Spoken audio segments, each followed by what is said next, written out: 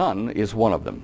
The sun hits on what's called the plasmasphere or magnetic field of the Earth, the magnetosphere. Every planet except Venus has one. Dr. Tesla over here in 1935 or so patented a flat plate with an antenna pole underneath it going down to a couple of little things to a battery and a little motor to capture direct energy from the sun and turn it into electricity. Now his device did work, but it took several hours to charge up a battery, and it wasn't really efficient to run your home with. So after that, there was a young fellow following Tesla and his work. Let me just go back on that one here. Oh, don't do that to me.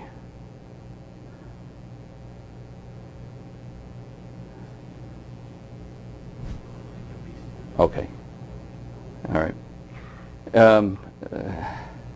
Here we go. Tesla, okay, as I said, developed that thing in 1935 and patented it sometime around then. Patented, whatever. And in his steps came a guy named T. Henry Murray, who was a doctor in his own right, but a doctor of something else not related to free energy.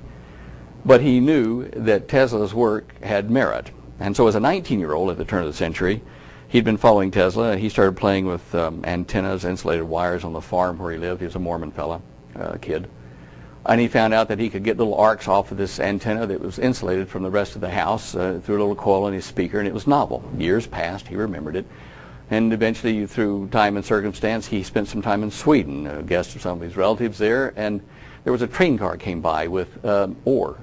And some of the ore would drop off when they'd stop at the signal there at the tracks. And so as a kid, a young man now, he would pick it up and take it home and collect it. He kept it with him when he went back to the States, went back home. And when he started playing with his peculiar electric discharge, his antenna, whatever, he used some of this Swedish stone, he called it. And it was a semiconductive type material, which we've now dubbed the triboluminescent material, which is just a strange term for saying it'll turn certain frequencies of light or heat into electricity directly. And he managed to build a device with about an 85-foot long antenna insulated behind his house on two poles and a little wire coming off of it, insulated again, down to two boxes about the size of this trolley here in his home.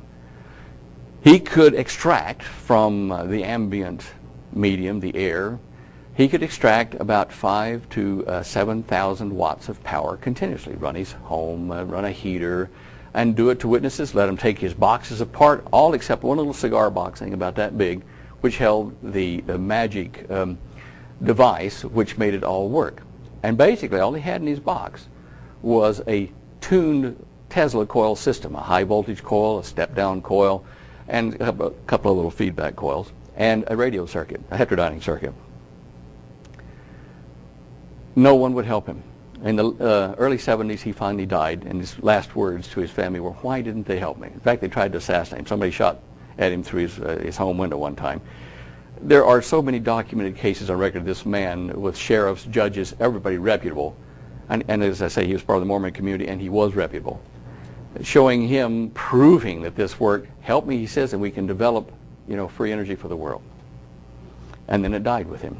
Now, his son, John, I talked to him.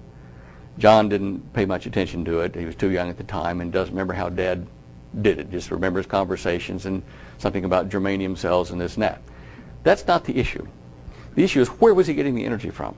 We'll use modern technology and get it. Well, this did happen in the mid-50s, as I said. The sun throws out particles at around 400 to 1,200 kilometers per second. Pretty fast. 1 million or 2 million miles an hour, something like that. I forget what the exact figure is, but it's huge. And that hits us all the time, sprayed off from the sun. We get hit all the time from particles that are called baryons and leptons, high-speed cosmic energy from other galaxies and other star systems, all the time hitting us. They're hitting everything, but we're getting our fair share of it because we're in the neighborhood. All these things strike a magnetic bubble around the Earth. As I said, every planet and some of the moons of Jupiter has a bubble like this, except for Venus, and it might have one once it settles down and spins the right direction. This guy here, Morey, tapped into a way to sit on the ground here with some insulated wires and reach out electronically, if you wish, and feel the pressure of that solar wind as it vibrated at sometimes 30 million times of a second. When a particle hit, it have an impulse of a 30 millionth of a second, bang, like that. So much energy in it that some of those particles go straight on through the earth. They're huge. And he said, you know, I noticed that my energy drops off from this coil about 20% at nighttime, but it still runs at night with no direct sunlight. It's because of this magnetopause that we will look at here. This, the little brown thing in the middle there next to those dark blue circles, right here, that's Earth.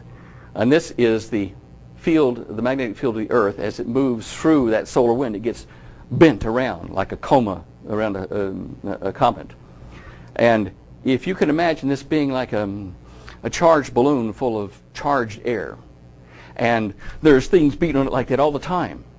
At any one point in time, say in a 30 millionth of a second, roughly speaking, there's going to be a number of particles that are hitting, and there's going to be a number of rebounds from just being hit. And the net of those two is some energy for you. So if you can rake off that energy for that fraction of a second, then you've got that energy trapped down in your little device, and the system doesn't know anything about it. It fills the hole with some more energy from more particles from the sun. Now, where we went a while ago is where we belong now. This is the Van Allen belts, the radiation belts around the Earth, the outer one and the inner one. As particles hit it, as particles hit it, it rebounds like this. And it presses on the red one down there, which then presses on the surface of the Earth. What we do is build a charged pocket of air on the surface of the Earth with these wires. And when they get pushed on, they're going to make voltage. And how do we know this? Professor John Trump at MIT, he's now deceased as well, I wrote about him in my book, made a most remarkable discovery in the 50s again with high voltage. Two plates there. Those two plates represent 10 inches by 10 inches, metal plates. They're in a very high vacuum. And he has the ability to measure the attractive force between these plates when he puts a charge on it. So he said to me, and I went to see John before he died, he said, I put 300 volts per centimeter, that's a term for the field intensity. I put 300 volts per centimeter between his plates, and I measured the force at 5/10,000ths of a pound. Bugger all, not much it anyway. So then he says, I raised it to 30,000 volts per centimeter, only raised it 100 times, but yet the force is now up to half a pound, 1,000 times more. So he said, well, I wonder what happens if we could go to the limit of our equipment to 3 million volts per centimeter. Watch this.